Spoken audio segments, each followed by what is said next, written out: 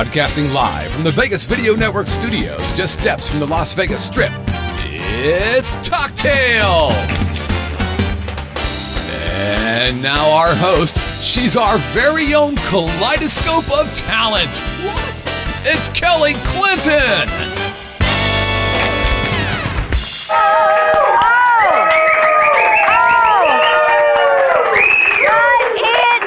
Stop it, studio audience. Stop with the love.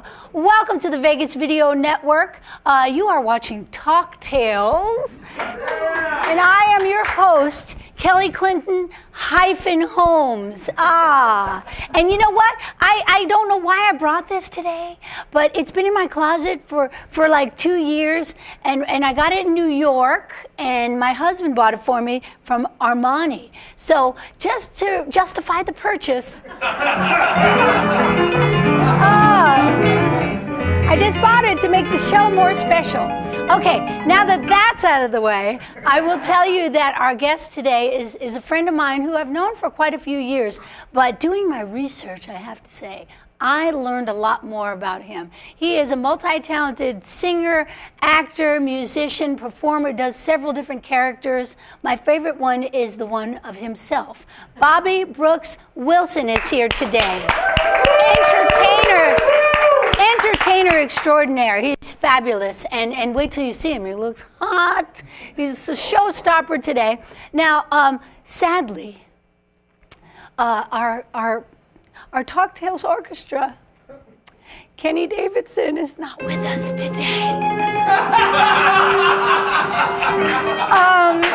I don't know how to say this, but this is what happened to Kenny.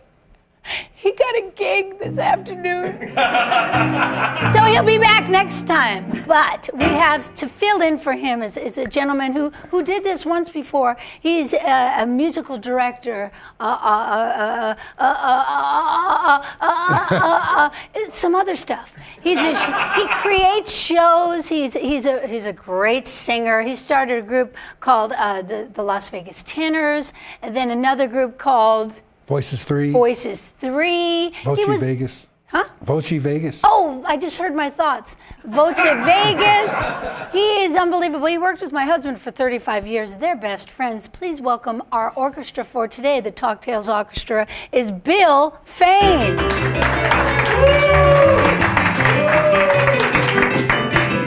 Welcome back, Billy. Thank you for being here for us. Oh, it's fun. You don't have a bow tie. What? I know. I don't have a bow tie or Botox. Oh, well, I wish I could say the same, but anyway. By the way, it does wear off. Listen, I know you have something coming up. You're working with I'm working with talented people. With Tara Palsha and Ann Barr Martinez and Eiler Evan and George DeMott, and we're doing a show at the Onyx Theater March 10th. Love the Onyx and Theater. It's called A Love Story, and it's a show that I kind of put together with about love, falling in love, falling out of love, all the aspects of love. I'm so impressed with you. You're always doing something new and creating something new, and you get the best. These people are extremely talented. Well, if I wasn't doing these things, I would just be home drinking Honey Jack. Whoa, you know what? You're in luck today. We've got some Honey Jack for you. So thanks for being here, Bill Fayne. Pleasure. I also wanted to say hello to Honey Jack, because he is, after all, the one who started the Vegas Video Network and created this beautiful, wonderful fantasy land for all of us. Say hello to Scott Whitney, our director, producer. Hello, Kelly. You really are having some drinks tonight on Talktails. I will not be talked to in that manner. I don't know if you're mishearing me, but I was just saying hello and acknowledging that you like the cocktails. Hello? Is this thing on? That's not true. You've been pushing the Honey Jack, which, you know what? It's absolutely delicious. I'm not pushing it. I can't drink it, otherwise they'll put me back in that place. Which place is that? Never mind. It's okay. I have to be back by 7 p.m. But listen, hey, Scott, how are you? I'm good. What have you been up to since the last time we talked, Kelly? Well, let me tell you. I just did a gig. It was probably like 12 hours long. Bobby probably knows what I'm talking about, even though he's in the big time now in the big showrooms with the CDs and everything. I did a show at the Bellagio. Oh, I saw that on the Facebook. Oh, did you see that on the I was going to ask you about that. What was that? Well, you know what it is? I have a production company. It's called Kelly Clinton Productions. What? That's LLC. clever. Yes! That's how I remember what it's called. Anyway, so sometimes I book other people, you know, to perform, three-piece groups or a big band or, you know, different characters. But often the Kelly Clinton Band performs at corporate events. Oh. This one was at the Bellagio, and it was a Mardi Gras theme. Oh. So I got the best musicians in town and the best singers, and we worked our little tushies off. Did anybody lift their top? You know what? Nobody lifted their top because you know who we're performing for is for the high rollers. It's a slot tournament. Have you ever been to one of those, Scott?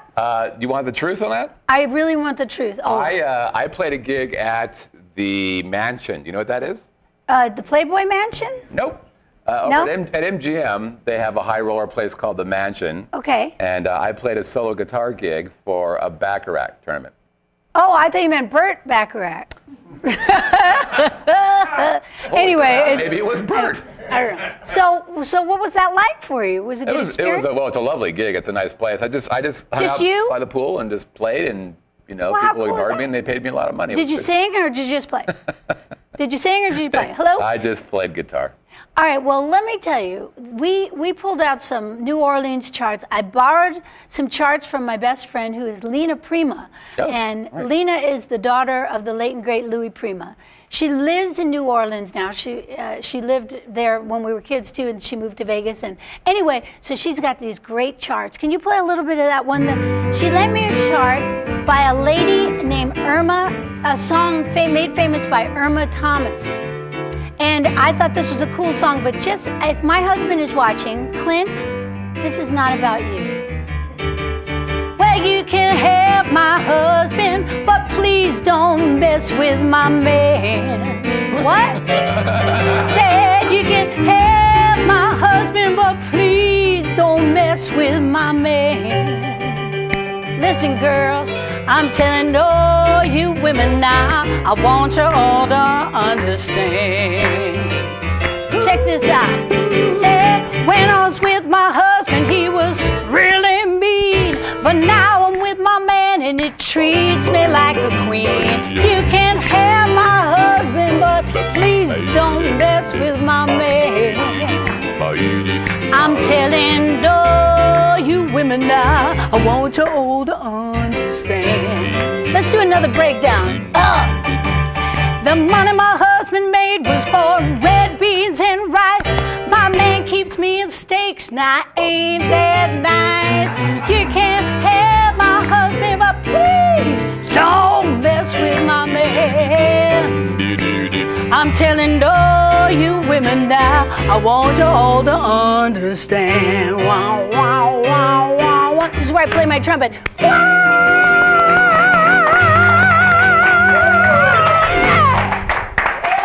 Thank you so much. I don't get to sing very often on the show, but anyway, I have one more part of the story, Scott. Okay, just so you know, Clint logged off. I was acting. I'm a thespian, if you know what I'm saying. You're what? And I don't know what motorboating is, but that's another story. Anyway, that's another show or two. Listen, I am going. First of all, tonight, Clint is getting an award in New York, so I'll be there right by his side. But anyway, you'll understand that later.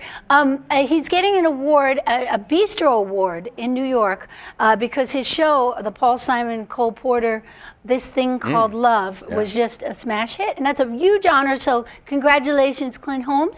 I will be there with you.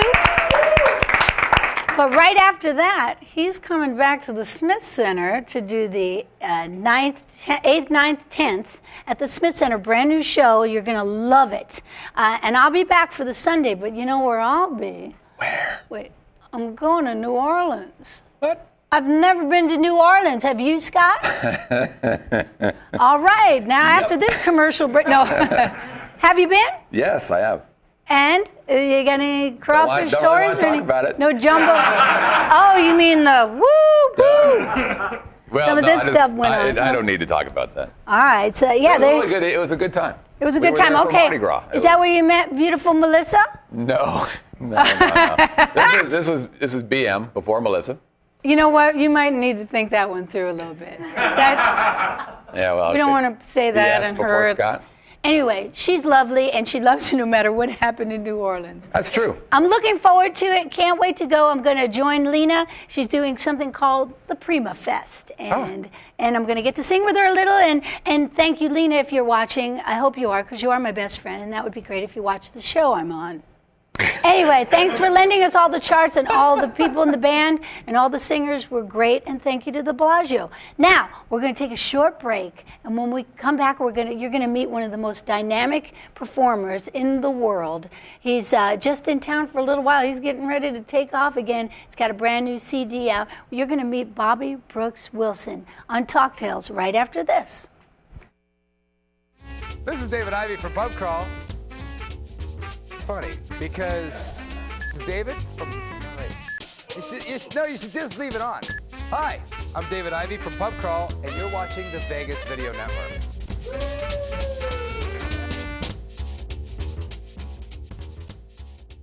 And scene. Traditional media believes that after about 3 minutes, you'll tune out. Most Vegas media companies think if it doesn't jiggle, you won't tune in. At the Vegas Video Network, we think both are wrong. The Vegas Video Network is the first and only live online broadcast network that specializes in insider news and expert views about Vegas. We combine great storytelling with the ability to watch when and where you want on your computer, mobile device, or television.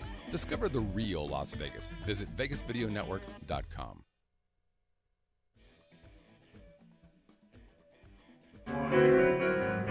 Yeah. Welcome back to Talktails. I am your host, Kelly Clinton-Holmes. And I'm so excited because my friend is here. He's traveling the world. He's got a brand new CD out called It's About Time. And it's about time we've had him on the show. Please welcome my friend, Bobby Brooks Wilson. Yeah, baby. Thank you. Bobby, boy, you look sharp. Thank you. So do you. You look good. You always look good. I try hard. Thank you. You kind of got that old school. I like old school. Yeah, you dress up. You're going to the party, and you're not gonna blend into the wall.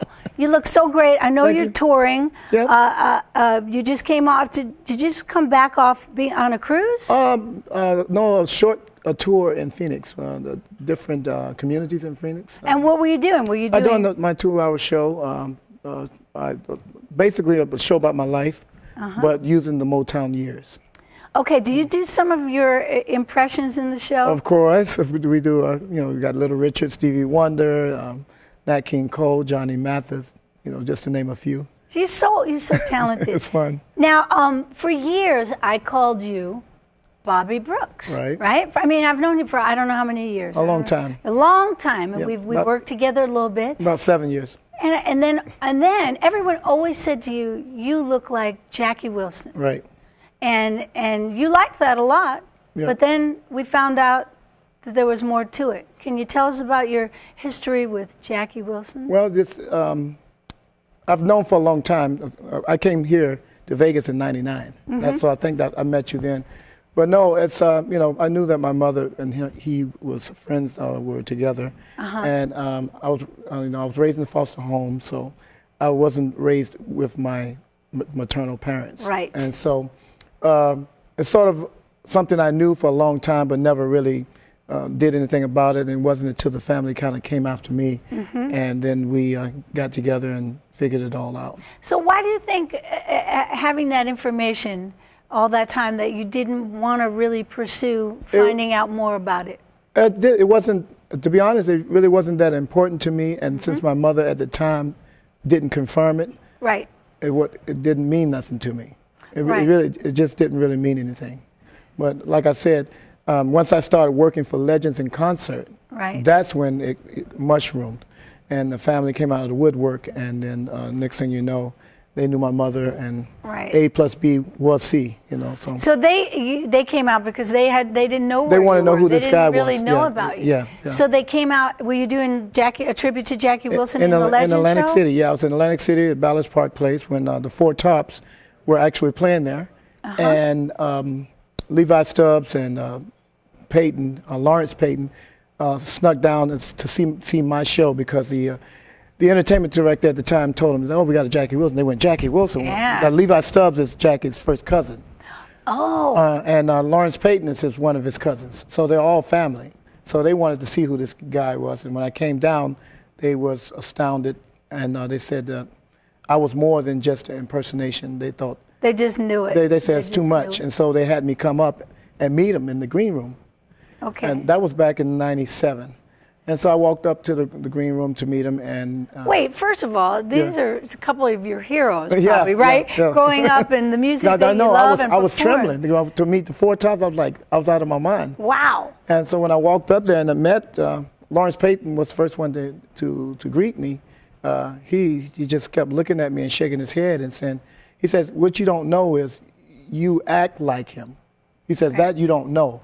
He says, "You don't know him, do him." I said, "No, I said, somebody told me I looked like Jackie Wilson when I was in Hawaii, and I put a tribute to him."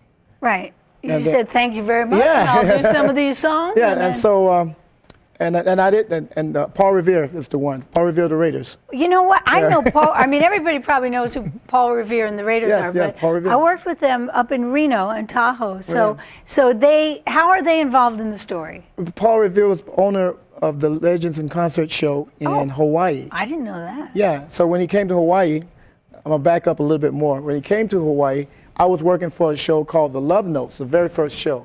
The Love Notes was a doo-wop show in the Waikiki Sheraton. 7 guys, 7 girls, and a little kid named Bruno, who was baby Elvis in the show. He was 6 years old. He had then, by the time I joined the group, he had already co-starred with Nicolas Cage in Honeymoon in Las Vegas. Ah, okay. And so little Bruno was basically the start of the show, but his mother and father are the ones that hired me. My very first professional job. Okay. And I learned everything about the music business. And Paul Revere and John Stewart came in to see Bruno. Now, John Stewart is who I always connect to the Legends. Yeah, well, they were partners partners in that show. Okay. Yeah, so John Stewart and they came in to see Bruno, and they did love Bruno, but Paul Revere was blown away about me. Right. So he says, "Hey, I work with this guy. You know who Jackie Wilson is?" I know. I said, "I know of him, but I've never seen him. I don't know what he looked like." And he pulled me by my ear and showed me his album cover, Billy Ward and the Dominoes. Right. And that's the first time I saw anybody that looked like me. You had never seen a picture of Jackie Wilson, so you had the information, but it was a name to you. It wasn't. A name. Yeah, I knew the songs and his name. The amazing performer that we all know as Jackie Wilson. I didn't know anything about him. And in my foster home, my oldest sister used to play all his records. So I knew his music. She played all the records from the 60s. So I knew his music. And you were a fan, but you didn't know that. Yeah, well, yeah, sort of. I was sort of a fan. You know, I didn't know who he was. I knew Higher and Higher. That was it. Right. And I knew Lonely Teardrop. One of the, okay, now, so you look at this album and you thought, is this a mirror or is this an album? Yeah, because it looked like my high school picture. Wow. Yeah, so I was blown away. And then Paul Revere says, "You got to do Jackie for our show." And 6 months later, I auditioned for him, got hired on the spot. And then 4 years later, that's when you met the Wilson family started coming out of the woodwork. Okay. And the one that was most instrumental was Billy Roquel Davis. He became my mentor. He wrote all the songs for Jackie, even though Berry Gordy gets a lot of the credit. It was really Billy and Barry working together that wrote all of Jackie Wilson's hits. And he took me to dinner. He came down and took me to dinner and said, "Hey, let's talk, because he says, I really want to get to know who you are." He thought I was a nice guy. And he took me to meet Aretha Franklin. What are these stories you're telling me? I don't know any of this about you. Yeah, he took me to meet Aretha Franklin on my day off. And he and Aretha dated when they were younger. Okay. And they tried to get Aretha on Motown's label, but her father wouldn't let her when she was 16. Right, because of the church and the church, yes, and she played piano for the church. But they dated, and he wrote a lot of songs for everybody you can think of. The man was such a humble man, and he wrote songs for everybody you can think of. And he's the one that really put me with the family and called everybody. And then once he told me, he asked me who's your mother, and I told him who my mother was. I only knew my mother from my birth certificate. Okay. He knew my mother. He knew exactly and he who says, she was. she's from Brooklyn, Casey, and blah, blah, blah. And I said, yeah. And he says, yeah, I know your mother. So that's really, is that really when they confirmed that that's... They confirmed it, then I talked to my mom, and she knew them. So that was that. And you spoke to your mom, too? Yeah, I would see her from time to time. Okay. Like every 2 to 5 years. So that must have been an amazing and emotional time for you. I mean... It was a time where I actually went completely away from it and started selling Kirby vacuum cleaners. Wait a minute. You know what? We have one of them right here. Hey, Kirby's the best. Did you really sell vacuums? Yeah, for a year and a half. I just quit the business altogether. Because of this emotional situation? Why? Why? That had a part to do with it, but I wasn't sure what I wanted to do, and I knew I didn't want to be considered an impersonator anymore. Right. And I wasn't getting younger. I was getting older. So. Okay. That happens so much. I mean, it totally happens to us. Yeah, so I went away for a while. So were you a good vacuum salesman? I was great. I put on the show. Hey, you know. I feel good. Here you go. We're gonna clean that dirt, and I'm gonna sing a song for you. Woo, you know. And it's fun. And I became the #1 salesman in Hawaii. Well, that's very impressive. It's funny. It was funny, and then I got slammed back into the business. Kind of a crazy story. Okay. Bruno Mars. Oh, the kid was Bruno Mars. So the little Elvis impersonator. It turns out to be Bruno Mars, the pop star. So this was here in Vegas, and that's... This was in Hawaii. This is in Hawaii? Okay. Yeah. All right. I thought he lived here. No, Bruno lives in... Okay. He lives in L.A. now, but no, this was all in Hawaii. Okay. But anyway, so at 16 or 17, this big icon on Hawaii calls me. He's a producer. And he produces many different things. But he called me on my phone, which I don't even know how he got it. He goes, meet, and he's a big Hawaiian accent. Hey, bro, this is, you know who this is? I was like, who's this? You know who this is? I'm like, okay. I need you to bring your video down to my office, and then I need you to go and start rehearsals tomorrow at the Beachcomber. I'm like, I'm not in show business. He goes, yes, you are. Yeah.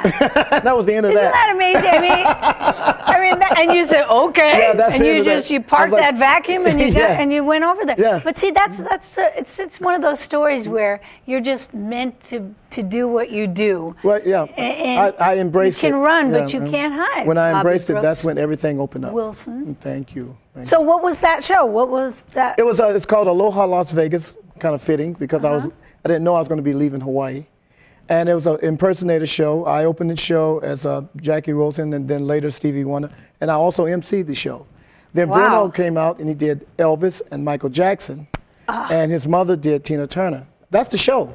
Wow, so it was That's just the whole show. The three of you. Me, Bruno, and his mom, and then 8 dancers. Not too many people can do what you did, split personality. Yeah. I didn't know who I was. Sybil.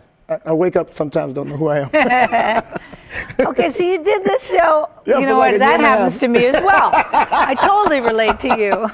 For like a year and a half, and then that's when I decided I wanted to come to Vegas and explore my options. Well, I know you as an amazing performer you're just passionate about it. Mm-hmm. You'll come to a gig that I'm at or something, and I'll think, well, let me just ask him. You feel like, and he's like, what do you want me to do? I mean, he just actually grabs the mic out of my hand and goes. And you get the people every time. It's fun. It's fun. It's something I love to do. It's a passion. And I know you as that physical guy. You dance, you sing, you joke, you yell at them, you break into impressions. Right. But when I read your bio, I learned that it wasn't so easy. You grew up in foster homes. But that's not what I'm talking about. I'm talking about your health. You had some major health issues as a young person. Yeah. I mean, a young boy. Yeah. I was projected actually not to live long because I was underdeveloped intestine system, underdeveloped lungs, and I when I try to put it together, I think my mother may have not known she was pregnant, and when she had me, and I was born in Westbury, Long Island, New York, which I didn't find out till 10 years ago. Wow. I thought I was born in Columbia, South Carolina, where I was raised, but she actually had me in a house with a midwife. Okay. And then she traveled to South Carolina, which was her home, and gave me up, and then went back to New York. Okay. So it's a lot of I'm still putting together bits and pieces of my life, early life. But I remember as a child going in and out of the hospital, and my mother, who raised me, who's 94, praying over me every night. And she prayed. She's a hard praying woman. She would have a fist and she would be pounding my stomach, and I'm like, please stop this crazy lady from praying over me. Yeah. Wow. Because she was pounding my stomach, crying, because she wanted me to survive. Oh. And so I remember the many nights of her praying. How old were you for this? Probably between 6 and 9. I would picture Forest Gump, the movie Forest Gump, with the braces all the way down. I wore those until I was, I don't know, 11 or 12. And in the Navy, I joined the Navy, of course. And in the Wait Navy, a minute, you're skipping a whole bunch of stuff but right I got to tell you there. this is funny. Because I wore those braces for 2 years or 3 years, they had to break my legs because I had rickets at the bones. So they broke my legs to make them straight. When I was about 6, my legs were like this and my feet were pointing in. So they broke it to make my legs straight, and then I wore the cast for 2 years and 3. I don't know cast how long. Like a I wore a full body cast for a while, and then I wore the weighted shoes so when I saw the movie Forrest Gump, that was me. Yeah. And I was fighting kids with those bracelets on. Because, because kids are bullies, Oh, and especially the school I went to. And that's a whole nother book by itself. And so, because I deal with the black on black issues. You mean I was too light. Right? Oh, okay. I was too white. And so as far as they're concerned, I wasn't full black. Okay. So I had to deal with those issues growing up. So you weren't in a biracial school. No, I was in 100% black school, but the kids didn't think I was black enough. And they didn't even give you a break because all that other stuff was going they didn't care. Wow. So when are you going to write the book? We're in the middle of writing it right now. Is it going to be called It's About Time? I don't know what it's going to be called right now. Right now I'm just recalling a lot of events that happened in my life, which I'm finding out that it's sort of cleaning me out. I'm digging out stuff that I had buried that I didn't know was buried. Memories and issues. So, it's a work to be continued, So you're working with someone? I'm working with publishers and my manager, Tony Mantor. And so we're just going to get it all out and, It's a fascinating story. I got a lot of goals, so. Wait. Okay. I forgot the Navy story. You don't have enough to say. Yeah, because of the bracelets, when I joined the Navy, I'm taking a shower, and you got 80 guys in one room. Right. I walk out with the Navy towel's about this big. Mm-hmm. That's a Navy towel. Really? Yeah, that's a Navy towel. So I got this towel around me, and I have no hair on my legs because of the cast. So no hair's ever grown on my legs. So these guys are looking at me like I'm some little girl. They're going, woo! Oh, boy. It never ends. And I start praying. Yeah, then you start pounding on your own chest, going, please let my hair grow back on my legs. No, it never grown. It never, No hair's ever grown on my legs. But the guys were like, oh, he's in there shaving. And I'm like, no, I'm not shaving. And I was like, yes, you are. Boy. It was crazy. And this is definitely a book. It's crazy. This might be 2 books. It's fun. I hate to bring this up right now when you just said that story, but haven't I seen you in a dress? I don't know what you're talking about, baby. Was there perhaps a Tina Turner impression in your show? No. Why have I seen you in a dress? Because of Fayne, the comedian. Well, that explains it. What? What? Fayne had he made you pilot. Do it? No, he had a pilot show. Okay. And the producers of the show, I did a couple of shows. I did the Las Vegas show at Shelby Checker. Oh. Yeah. Okay. And so, and the producers from that show remembered me and wanted me to come do this pilot with Fayne. This was like 3 years ago. Oh, there we go. Yeah, baby. Who the hell is that? Let's give it up for the team, Jacob. Scott, Tara, thank you. Man, the things they find on the internet, huh? Yeah, I see now. I didn't know. I thought maybe you didn't have that out there. No, I was doing the agent, the film agent. He's like all nervous right now. She wouldn't let me go. She goes, you got to do this. The producers are calling me. They want you. I said, out of all the drag queens that are in Vegas, what do you mean me? Why me? And she goes, no, they want you. They want you to play the scene where we're fighting over a dress. It was funny. So I was trying to keep Little Richard out of the character because I was going to Little Richard, and he's like, the director like, cut. That's Little Richard, isn't it? And so he says, no, we don't want Little Richard. We want you as a drag queen. I'm like, Oh, great. Why? What? It's just what. Well, they just know you can do it. They know what they wanted, yeah. And they know you can do it because you're a great actor. And it paid very well. And you know what? I would wear a dress too. What? It paid very well. Yeah, that's always, I know, right? All of us, we love it. We'll do it. Well, you know, I said no until she told me what I was getting paid. Exactly. I said, oh, I can't do that. No, wait, what? When you want me to wear it? Is that today? Okay. Absolutely. I can be there in 3 minutes. I can be there. One of the things we've done together was the Elvis choir. Oh my God! So I'm female Elvis, and you are not female Elvis. No, I wasn't a female Elvis. I was the brother Elvis. You were brother Elvis. Brother Elvis. Yeah. Thank you very much. Thank you, honey. How you doing? What's the cornbread and chitlins, honey? I need the cornbread and chitlins. Thank you very much. Well, we do something called the Elvis choir. Boy, you got more lip than the lip. Oh. But we did the Elvis choir, and there's was fun. How many? 10 people in the choir? Yeah, about 10 people. Maria Battaglia. Yeah, right? Maria's great. And the agency. Yeah, always entertaining. Always entertaining. Yeah, and she put together. There you are. Oh man, I wish we had a shot of my Elvis suit. But anyway, so we've done that. We've gigged together on that. So right. you can do anything. I'll do anything they want. But you know, also that showed, I had a gig that come up through Maria where they wanted me to escort Whoopi Goldberg in an Elvis outfit for the comedy relief thing they were doing. Oh, yeah, comic relief. Comic relief, yes. Yeah, comic relief. This was a few years ago, and I'm wearing that jumpsuit, and I'm escorting her out on stage, and she goes, "Oh, you sure a pretty man." And I went, "So are you." Oh, no, you didn't. No, you didn't. That's what you did. Did and she laugh? Goes, "Oh, funny. You're funny. Oh, you're funny. And like that. You got away with that. Yeah, I did. Oh, look, there she is. Where'd that come from? I don't know where that came from. But now, that's my cheesy jumpsuit. I have a really cool one, too. Mm-hmm. But you really takes your characters, you really go all out. Oh, yeah. You get into character as an actor, but you also go all the way with the costuming, right? Like your Elvis suit. Yeah. That's probably modeled after I bought Elvis suits. You know, the guy that actually made the Elvis suits.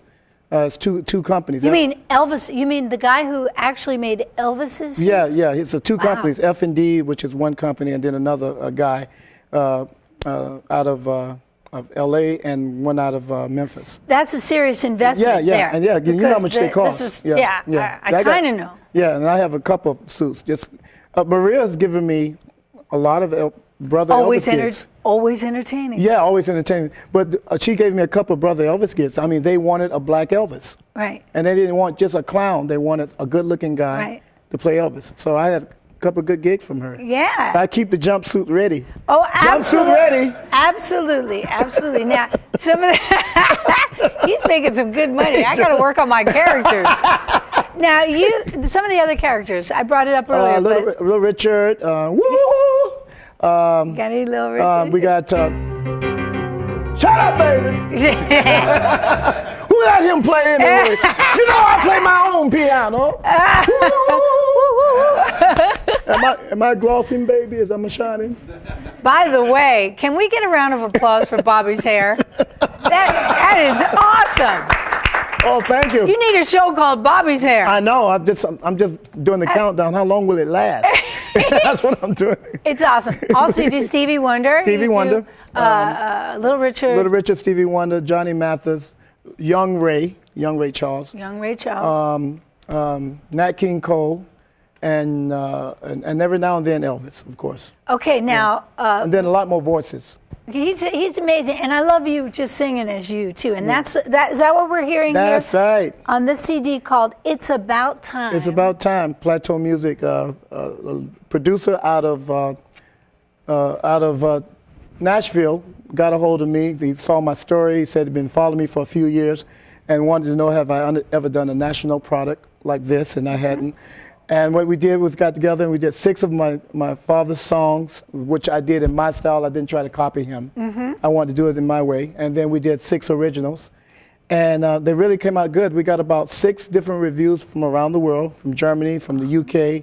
I got interviewed by Susie Quadro from the BBC. Wow. And it's we still we won't have the CD release party to June the 1st, which is the week and my father was born. Okay, here in Las Vegas? No, the CD release party will be in Motown. We're doing it in Motown, and some of the stars are going to be there. I'm not allowed to say who yet. Oh, that's some of the Motown stars, which is kind of cool. Yeah, but we got great endorsements. Barry Gordy put my first review on his website. Wow. Barry Gordy, How Motown cool is that? CEO. Yeah. And it's really taken off. You know? So you've really, there's no way you can be a vacuum salesman. You were born to do this, as I said earlier, and I'm a big fan, and I can't wait to hear the CD. Will you do one of the songs? Or? Yes, I'll do a song. We can have some. We can do it right now with the maestro. Let's see if I can sit up for this one. Yeah, you can sit up a little bit. Except your hair, you got to watch. I know. We did a version of this song. This is my dad's song from 1967. See if you remember this. Your love lifted me higher than I ever been lifted before. So keep it up, quenching my desire, and I'll be at your side forevermore. You know your love keep on lifting higher, higher and higher. You know your love keep lifting me higher and higher. For once I was downhearted, disappointment was my constant friend, but then you came and soon parted. You know it never showed its face again. You know your love, it keeps on lifting higher, higher and higher. You know your love keeps lifting me higher and higher. Mr. Bobby Brooks Wilson, ladies and gentlemen, thank you so much, Bobby. Thank you very much. You're awesome. Thank you, sweetheart. I love you. Thank you for doing this. I appreciate it. And good luck with your CD. Well, thanks. And much success. We can get on iTunes or anywhere. You can go to iTunes and go to the website, BobbyBrooksWilson.com. Also, PlateauMusic.com and Amazon.com. Soon to be everywhere. Your love keeps lifting. Keep on.